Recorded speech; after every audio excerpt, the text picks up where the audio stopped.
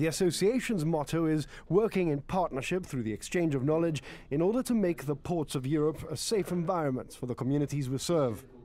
It's the third time this conference is held in Gibraltar and the first time since RGP Commissioner Eddie Yomi stepped down as president.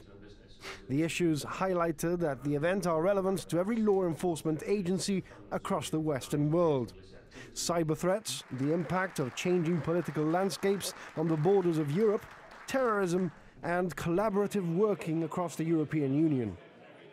Participants at the conference were greeted with an official welcome by the Chief Minister, and a lunch reception was hosted at City Hall by the Mayor, Cayenne Lopez, on the first full day. Here she greeted the association's president, Peter van der Berg, the man who has taken over from Eddie Yomi.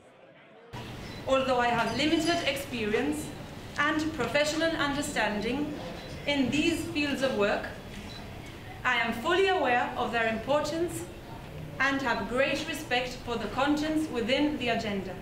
Because of professionals like you, the rest of us feel safer.